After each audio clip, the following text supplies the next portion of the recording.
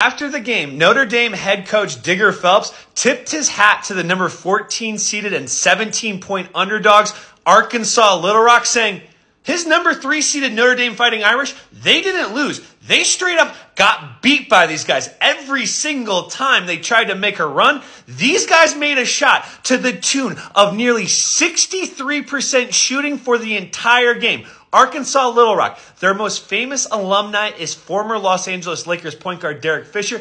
Their Cinderella story didn't last long because the next round they went up against Jim Valvano and the NC State Wolfpack and they went down.